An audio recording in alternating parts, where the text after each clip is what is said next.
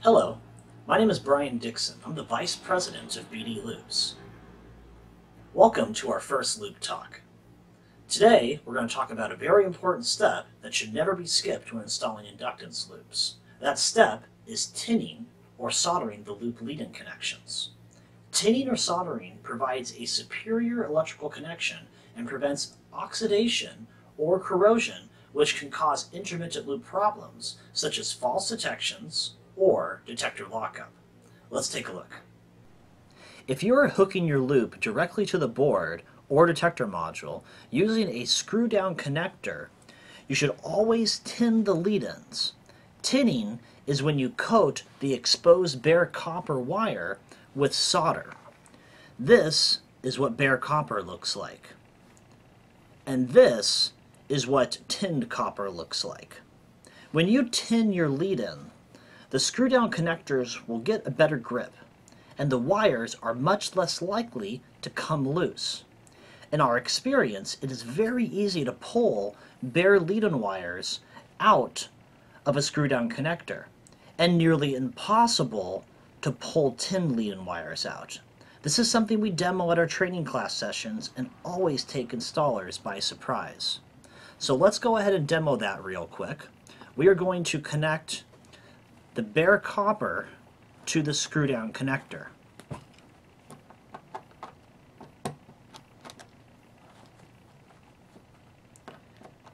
It is just going to be a hand-tight screw down.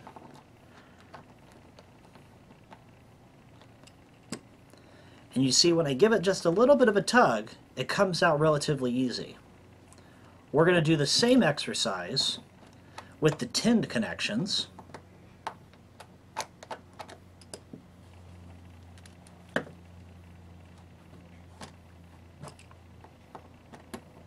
Once again, just hand tight. And now when I give it a tug, it doesn't even come loose. If you're connecting your loop to a wire harness kit, you need to solder the connection. Just twisting the wires together and screwing on a wire nut is a bad installation practice. Never just use a wire nut to connect a loop to a wire harness kit. The problem with wire nuts is that they are made for 110 to 220 volt circuits. Most loop detectors energize the loop with only 3 to 6 volts. At this low voltage, any oxidation of the wire joints can create enough resistance to cause the detector to have false trips or even lockup. Soldering the loop lead-in to the wire harness kit will prevent the connection from coming apart and will prevent the electrical connection from oxidizing or corroding. When you're performing service on an old loop system, inspect the loop lead-ins and make sure that they are tinned or soldered. Tinning or soldering the loop lead-ins can sometimes fix intermittent loop problems that are caused by poor electrical connections.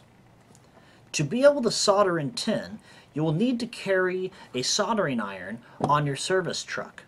You can purchase a traditional plug-in soldering iron, or you can purchase a butane-powered microtorch with soldering iron tip attachment like this microtorch we offer through our distributors. It is important to solder or tin electrical loop connections to prevent oxidation or corrosion. Soldering or tinning your connections might seem like a hassle, especially if you aren't aware that portable butane-powered soldering irons exist. BD Loops offers a trigger start microtorch that comes with a soldering iron tip attachment. Unlike traditional soldering irons, which require you to hold the soldering iron in your hand, ours has a handy base. So you can set it on the ground and work with both of your hands.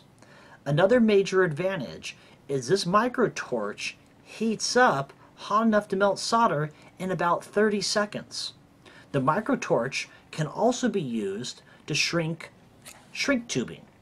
Best of all, you don't have to find an electrical socket to use the soldering iron. It's powered by butane. This microtorch can be purchased through any of our distributors. just ask for BD Loops part number MT for microtorch. So what we learned today in this loop talk is how important it is to tin or solder electrical loop connections.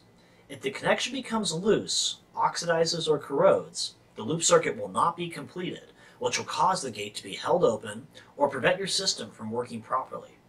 When on a service call, troubleshooting a loop system, one of the first things you should do is check to see if the loop lead ends are tinned or soldered. You'll be surprised at how often this simple exercise will fix the problem.